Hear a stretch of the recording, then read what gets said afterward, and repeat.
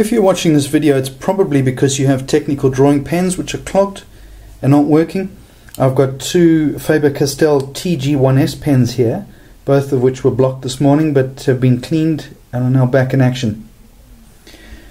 What I'm going to do here is take off the back of the pen. I'm sure all of you have done this before, simply for putting ink in, and I'm going to take off the little ink reservoir. Take off the cap as well.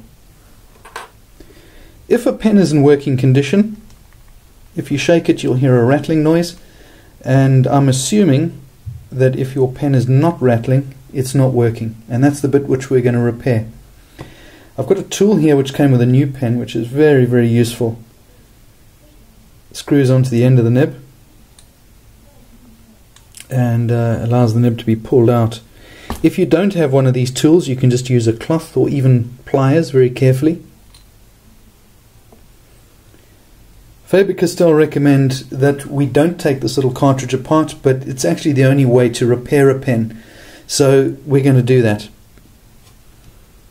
Here's a little plastic cap at the back which I'm going to screw off.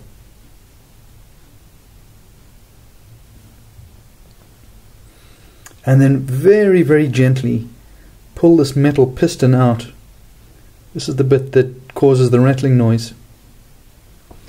Now you'll notice at the end there's a very, very fine metallic hair, and that fits inside the nib. This part needs to be cleaned really well, and this needs to be cleaned out as well, the nib side of things. Take a Q-tip, usually works best, just to clean out any excess ink. And once you're satisfied that both are cleaned, in fact just before you do that, a good little tip is to take this and move the hair in and out of the nib just to make sure that it's fully cleared before we reassemble. Once that's done, this little piston can be put back in.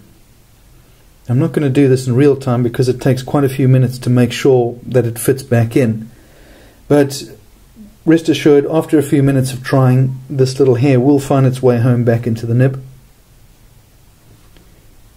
and it can all be reassembled again. Another little tip for keeping your pens in good condition is unscrewing the top of the cap.